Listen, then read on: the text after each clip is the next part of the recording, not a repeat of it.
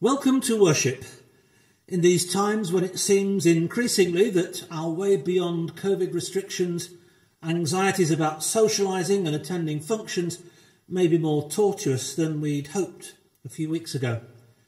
Cases of the virus are rising, new restrictions will be in place from tomorrow, economic hardship and mental stress are increasing, schools are back at last, but who knows if infections may start to spread further as a result.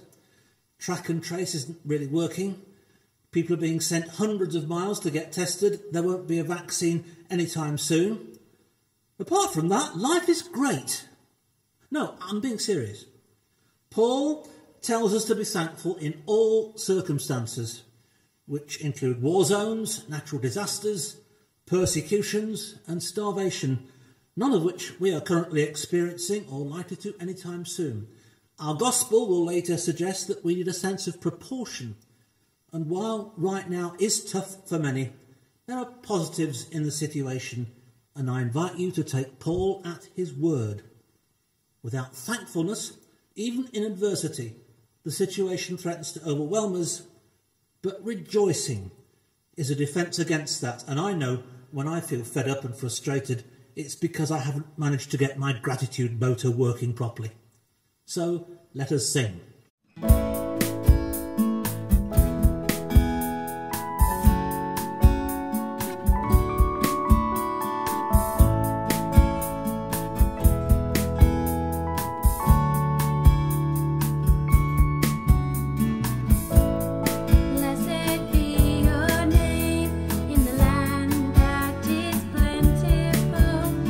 Streams of abundance flow. Blessed be your name.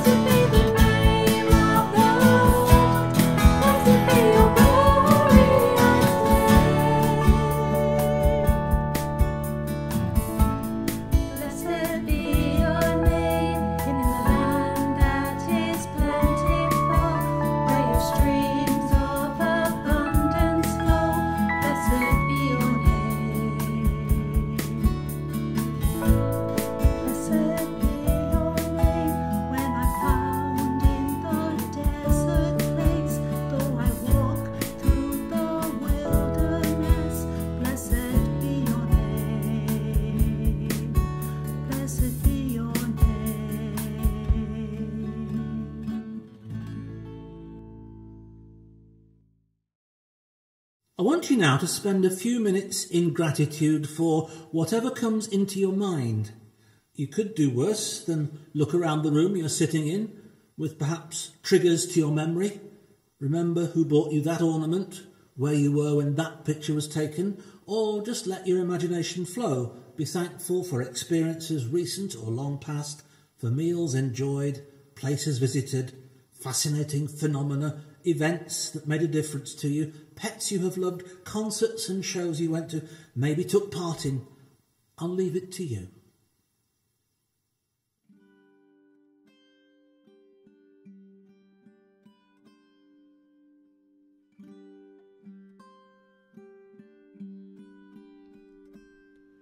When peace like a river attendeth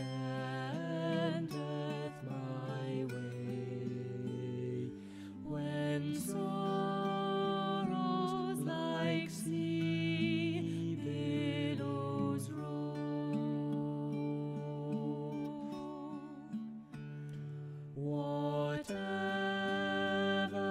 my lot, you have taught me to say, it is well with my soul. But Lord, it's for thee, for thy coming we wait. The sky, not the grave, is our goal.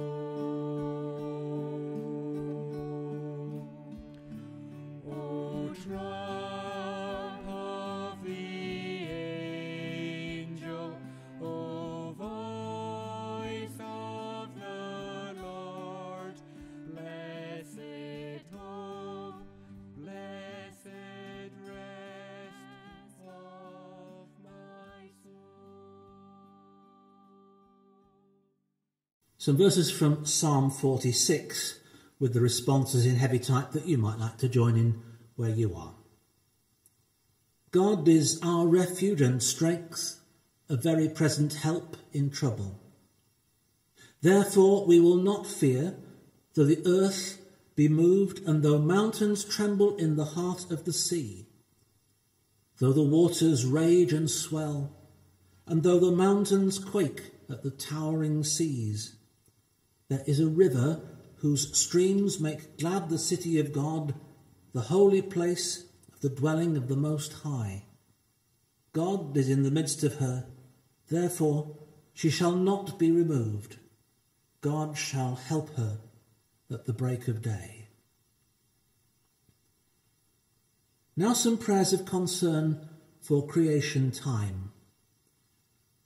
In this season of creation time, acknowledging God's good creation, we pray for proper respect for the creation of which we form part and upon which we depend, for wisdom and understanding in all our human studying of the natural world, for healing for the damage to creation caused by human ignorance, carelessness and wickedness, for an end to the human exploitation of other life forms, for short-term gain and gratification, for wise use of natural resources, for the good of all rather than the profit of a few.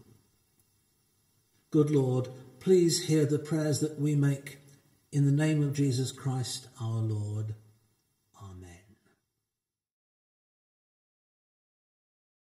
Exodus chapter 15 verses 1 to 11 and then verses 20 and 21.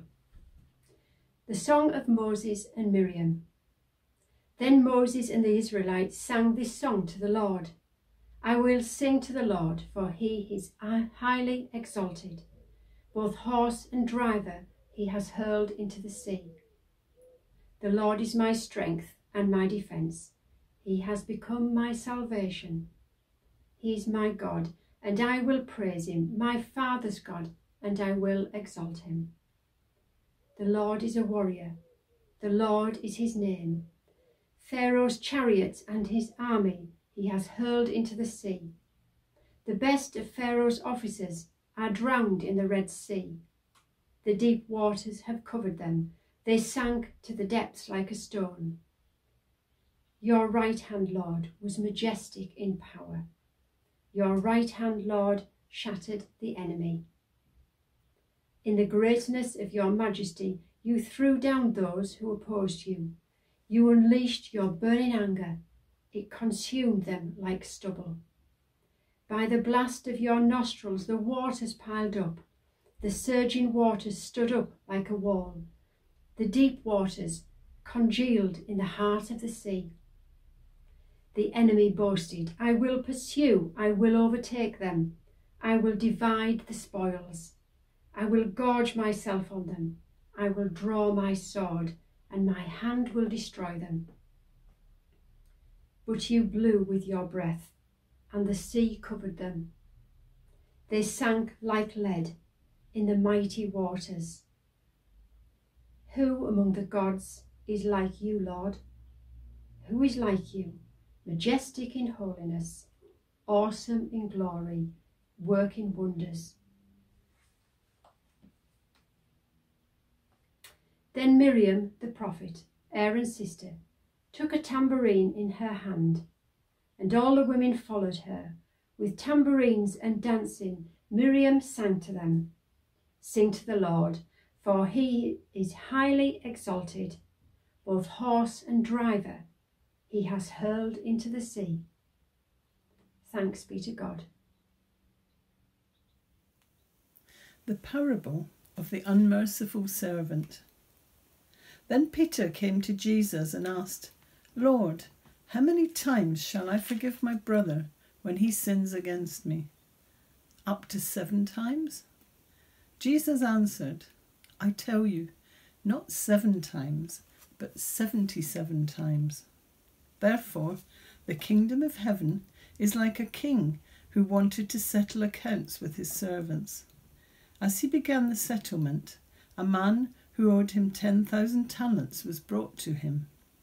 Since he was not able to pay, the master ordered that he and his wife and his children and all that he had be sold to repay the debt. The servant fell onto his knees before him. Be patient with me, he begged, and I will pay back everything. The servant's master took pity on him, cancelled the debt, and let him go. But when that servant went out, he found one of his fellow servants who owed him 100 denarii. He grabbed him and began to choke him. Pay back what you owe me, he demanded. His fellow servant fell to his knees and begged him, Be patient with me, and I will pay you back. But he refused. Instead, he went off and had the man thrown into prison until he could pay the debt. When the other servants saw what had happened, they were greatly distressed and went and told their master everything that had happened. Then the master called the servant. You wicked servant, he said. I cancelled all that debt of yours because you begged me to. Shouldn't you have had mercy on your fellow servant, just as I had on you? In anger, his master turned him over to the jailers to be tortured until he should pay back all he owed. This is how my heavenly Father will treat each of you unless you forgive your brother from your heart.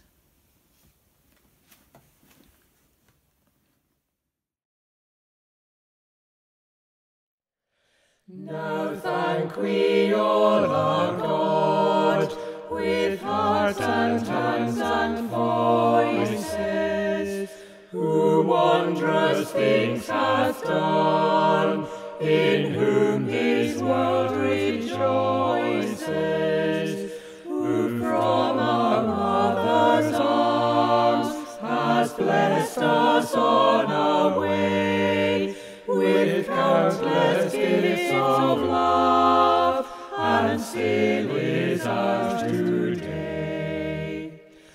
Oh, may this bounteous God through all lives be near us, with ever joyful hearts and blessed peace to cheer us, and keep us in his grace, and guide us when perplexed, and free us from all ills in this world and the next.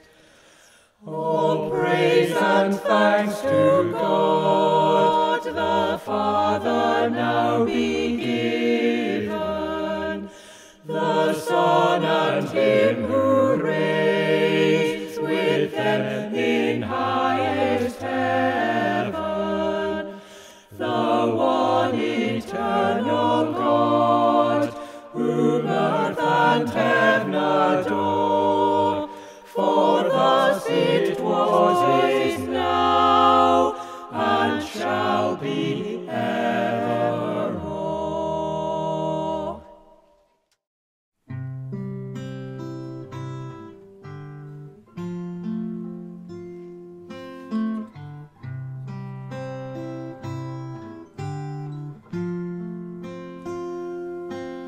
Oh, spread your wings of mercy over me, and guard my heart with true humility.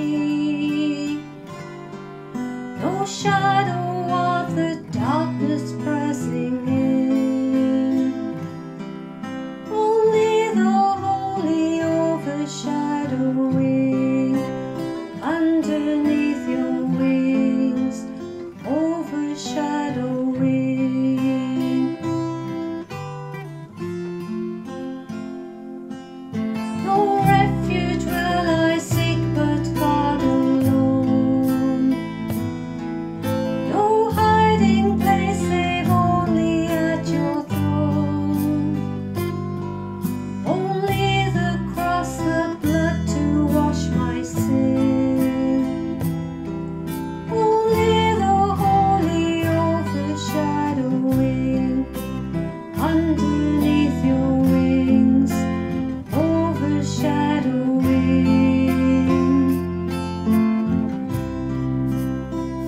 You are my shield and my glory, you are the lifter of my head, and though the storms may rage around me, I'll be safe within, beneath the holy overshadowing.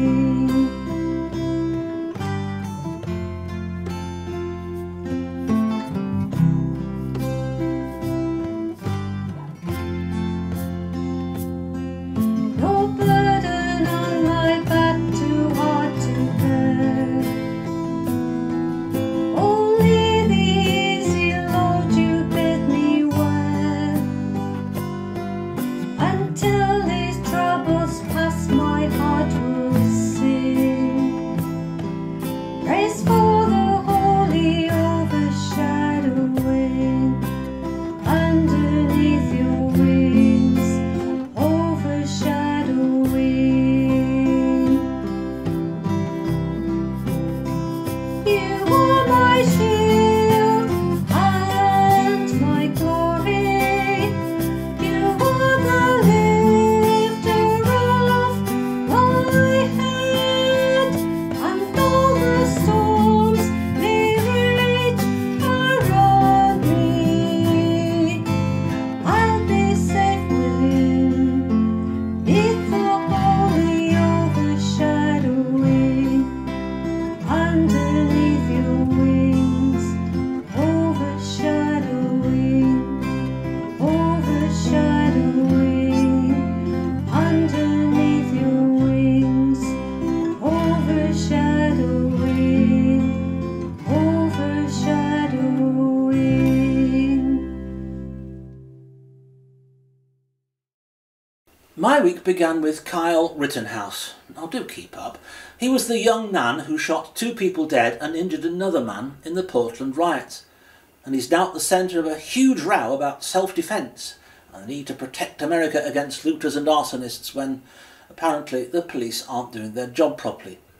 What got me involved was an article on a Christian website saying how dreadfully Kyle had been misrepresented by the liberal media and how he only did what he did because otherwise he might have been killed. He should be seen as a hero.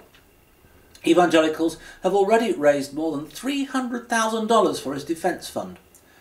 I commented to the effect that when Christians think it perfectly okay for a teenager to turn up at a riot brandishing a lethal weapon, when they rally to defend this victim of politically correct journalism rather than grieve for his victims, something has gone haywire with their values. Do they really think Jesus would go around toting a semi-automatic? Not all the responses were favourable by any means. Don't I believe in protecting my family was one rhetorical question, meaning, what's wrong with me, who doesn't even know where to obtain a handgun? Clearly, to suggest that the routine ownership of handguns might be some sort of moral issue for Christians is to jump hard on a lot of American corns, and it reinforces my view that the word Christian no longer means the same thing on both sides of the Atlantic, and we should be on our guard against allowing our culture to define what being a Christian means, as has happened in conservative America. I'm not, for example, going to have the tabloid press tell me to sing earnestly in praise of a God who at the time of Britain's colonial victory in the Boer War had made us mighty, and it would be nice if he made us mightier yet. Land of hope and glory is blasphemous, people, and Elgar would have agreed with me. Sing it ironically if you will, or because it's a stonking tune, but don't imagine you are singing it to the God and Father of Jesus Christ. In rereading the Gospel for our service, I was struck, and not for the first time, by the cruelty of its ending. Of all the Gospel writers, it's Matthew who ups the violence in his telling of Jesus' parables.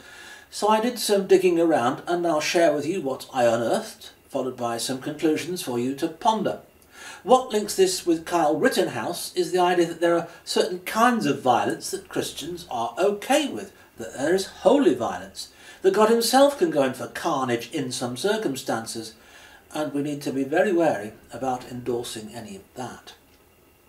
Truth is, there is plenty in Scripture that portrays God as violent and cruel, and it's provided Christianity's enemies and critics, of whom there are plenty, with a great deal of mud to throw.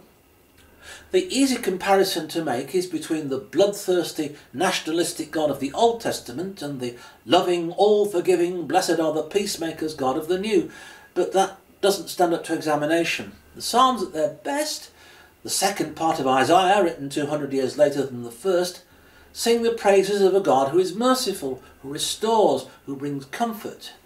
The New Testament ends with a cosmic war, starring a vengeful Christ, so far removed from the figure of the Gospels that many in the Church from the earliest times, and including Luther, have asked how Christian a book Revelation actually is. In the parables of Jesus, as Matthew tells them, there is plenty of divine violence. The message of our Gospel is clear enough. God forgives even your greatest sin, but only on the understanding that you then forgive any wrong done to you, and if you fail, he will turn nasty, so just you behave yourself. Notice that the king doesn't just have the unforgiving debtor thrown into prison, he has him tortured as well. And that, says Matthew, is how God will treat you unless you forgive those who wrong you. But surely, if we have to be threatened with torture in order to behave well, our actions are of little moral value. Is the difference between becoming a Christian because you love and want to serve God and doing your religious duty because you're terrified of what might happen if you don't. Other parables follow suit. The wedding guest who turns up improperly dressed is bound hand and foot and cast into the outer darkness where there is weeping and gnashing of teeth. And that's after the king has declared war on the people he'd originally invited to the banquet and burnt their city to the ground. In the parable of the treacherous tenants, the landowner puts the evildoers to a miserable death. In the parable of the faithful servants, a wicked slave who beats his fellow slaves and eats and drinks with drunkards is cut in pieces by his master. In the parable of the talents, a wicked, lazy servant has his one talent taken away and is thrown into outer darkness where there is weeping and gnashing of teeth again. And in the last parable in the Gospel, the sheep and goats, Depart from me into the eternal fire, prepared for the devil and his angels, says God on the day of judgment to those who did nothing to help the needy. And as one commentator asks, quoting verses from earlier in this same gospel, what has happened to blessing those who utter evil, acting with non-violent resistance to evildoers, loving your enemies, praying for those who persecute you? The punishments meted out in the parabolic endings present a far different picture of how God acts. Scholars have struggled with this, and rightly so. Attempted solutions include the idea that the violent elements in the parables as they read now were added later to Jesus' originals, or that Matthew is making a distinction between how God acts now and how he will act on the day of judgment, when we'll be treated exactly as we have treated others. So if we've been cruel and callous, cruelty and callousness will be meted out to us, and we shouldn't complain that's unjust. Well, if you think that sounds like a return to justice as no more than an eye for an eye, only worse because this time it's everlasting revenge with no possibility of parole, join the club. You may be more attracted to the theory that because the community for which Matthew wrote was particularly embattled, feeling itself under threat from more powerful groups that did not share its beliefs, they needed the reassurance of an apocalyptic vision in which their enemies get what's coming to them.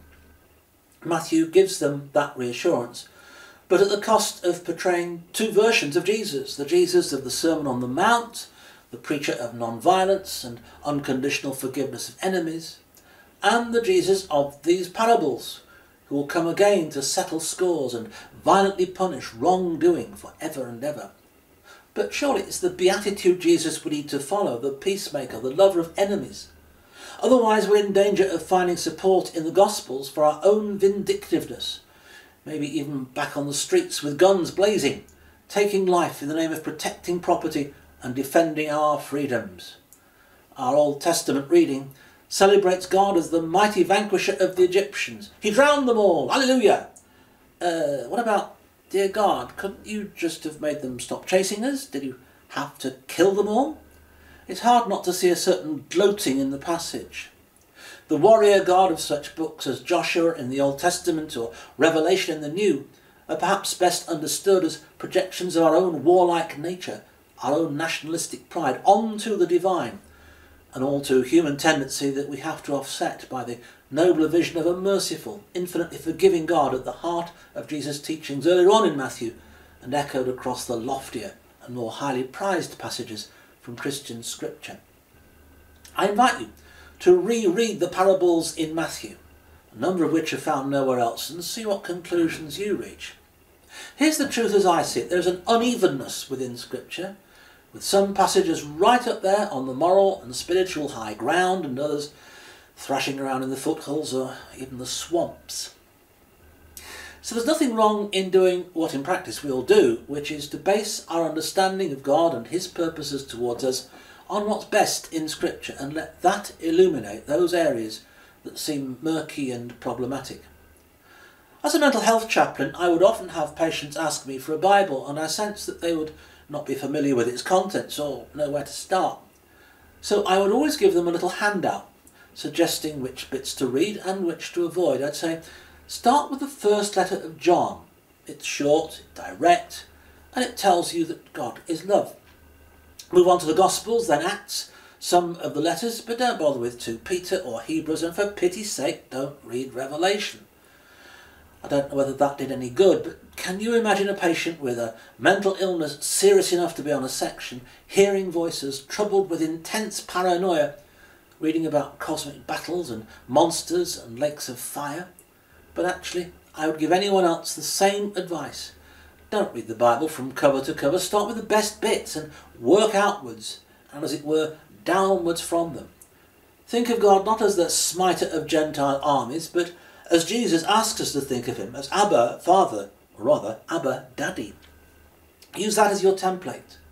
And if in reading the Bible you come across passages that make you say, hang on, that's not very fatherly. I'm not the perfect dad, but I wouldn't treat my kids as cruelly as that. Hold those passages up to the light of the greater and more fundamentally Christian insight.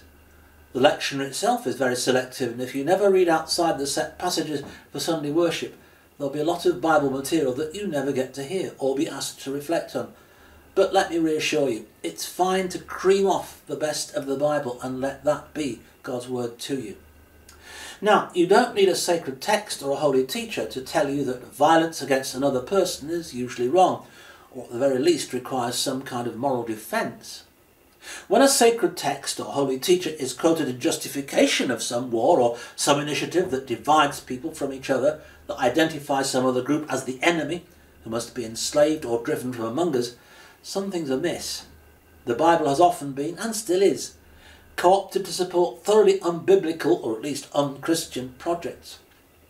I'm haunted by this quote from an atheist who says, "There will always be evil people who do evil things and good people who do good things, but to make good people do evil things, that takes religion."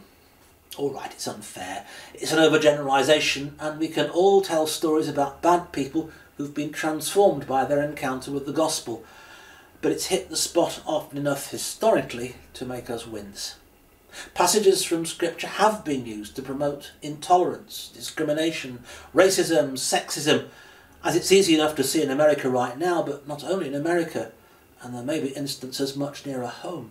So let's be careful when we believe X because of what the Bible says, that we know we've got things the right way round. Not that we believe X anyway and can quote a few verses that support X, and never mind if there are one or two others that don't. We must beware of using the Bible to shore up a prejudice that, as it happens, requires no change in our lifestyle, but blames other people for not being like us. A friend recently quoted at me Romans 14 verse 2, "One man's faith allows him to eat everything, but another man, whose faith is weak, eats only vegetables," as if to prove that my long-standing vegetarianism proves how weak my faith is. He was of course having a laugh, but note that he, the wretched consumer of slaughtered animal flesh, was using Scripture to prove that I had to change my behaviour, whereas he was fine with his. It would not be hard to think of utterly serious examples of the same kind of literary abuse. In returning to the parable and wrapping all this up, may I suggest we take away a different message and forget the violent conclusion.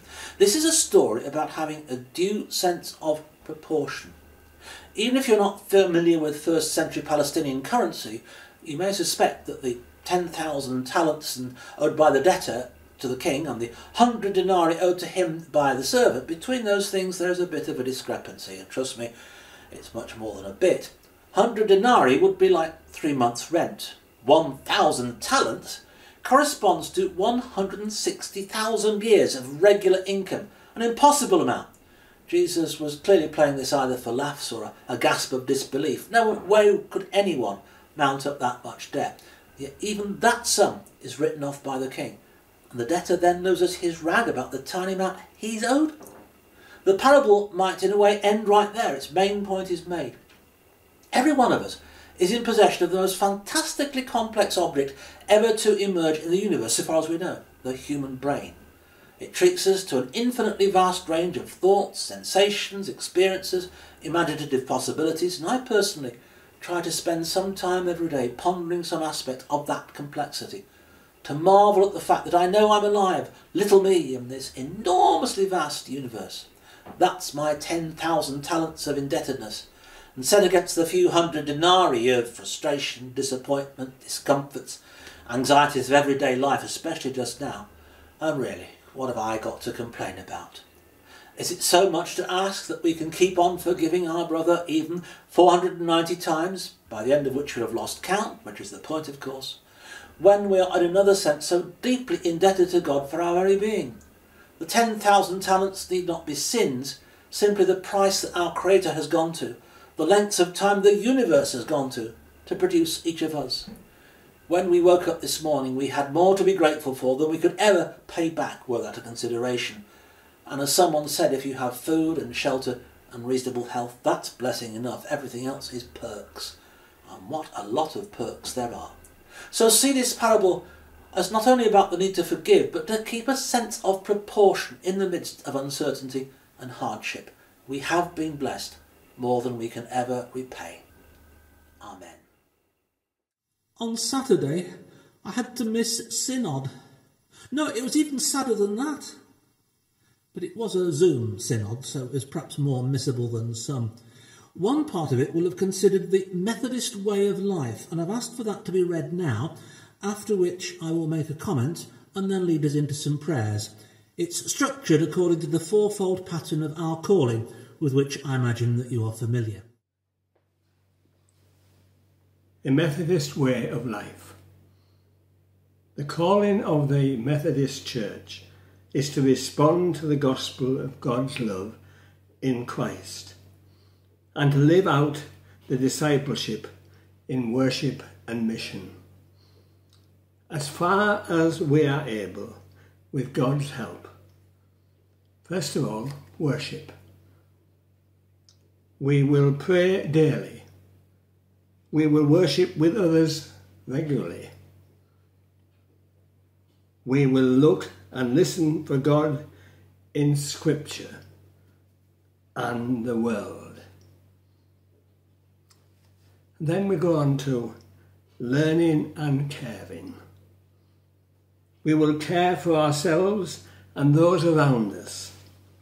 We will learn more about our faith. We will practice hospitality and generosity. And then, thirdly, the service. We will help people in our communities and beyond. We will care for creation and all God's gifts. We will practice hospitality and generosity. And then we go on to service. We will help people in our communities and beyond. We will care for creation and all God's gifts. We will challenge injustice. And then we go on to evangelism. We will help people to speak about the love of God. We will live a way that draws others to Jesus. We will share our faith with others. May we be a blessing within and beyond God's church for the transformation of the world. You will notice that those commitments are not especially Methodist. Some of them aren't especially Christian. We will care for ourselves and others. We will challenge injustice. We will practice hospitality and generosity. Nothing is said about doctrine. This is about how we are to live rather than what we believe. But unless we have beliefs and can put them into words, we will not be able to fulfil the commitments under that fourth heading of evangelism. It's always those that challenge us the hardest. And I do wonder about speaking of the love of God. We will speak of God, okay, and he is love, but that is not his only attribute. At a day conference I attended recently on Christian responses to the pandemic, the question was asked, how can you speak of the love of God in the midst of so much distress, anxiety, suffering, confusion, hardship, untimely death?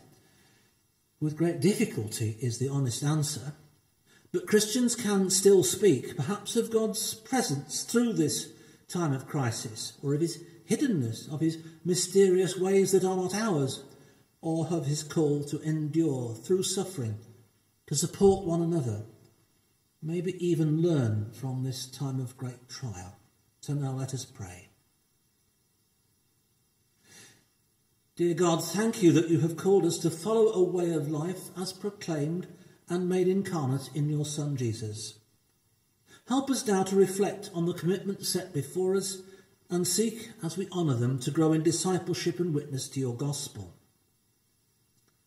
In our worship, physically separated from each other as we are, help us to be mindful of those who feel their isolation most keenly, who gain little from electronic forms of communication, and for whom only the real presence of other people can console and lift their spirits.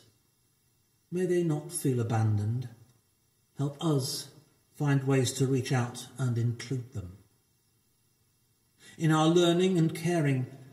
May we use the opportunities we have to discover new insights about our faith as we eavesdrop on different forms of worship, listen to preachers thousands of miles away, discover what resources of study and discussion are available online, and help us to take our lessons back into our own fellowship here in the circuit and with Christians from a range of traditions. May we be sensitive to the different kinds of vulnerability that others are feeling as a return to normal life seems to evade us, and they feel the frustrations and fears of coping with the regulations made necessary to keep the virus at bay. We pray for all who have been more directly affected by the disease, whether in their own person or through a close family member, for all who know they've been in contact with an infected person and are waiting to hear their own test result. As we see the daily figures of new cases, help us to see that behind the statistics are human beings just like us. In our service, may we reflect on the inequalities exposed by the pandemic, on the different sectors now feeling neglected and threatened by the withdrawal of funds that other projects seem to attract, and help us to prioritise as individual Christians and as churches the needs we must address most urgently. We pray justice for all who experience discrimination, bullying, hate speech and abuse. And as heat waves and wildfires, as plastic pollution and deforestation continue to remind us of the climate crisis, which will still be with us even when we've all had our COVID vaccinations, may we continue to press and campaign for urgent action to avoid calamity. In our evangelism, dear God, we pray that while actions speak louder than words, there must still be words for the actions to be louder than. So when we have chance to share our story, to speak of our experience, to point others to the transforming power of your gospel, may we find the power to say what can be said and to leave unsaid what we can only allude to in stories and metaphors. Defend us from jargon, from tweeness, from making light of the truly important, and from making the basic truths sound more complicated than they are. We remember that Jesus preached to the illiterate and uneducated, yet got his message across with stories and pictures. May what was good enough for him be good enough for us too. And so we gather all our prayers together as we say the words that Jesus gave us.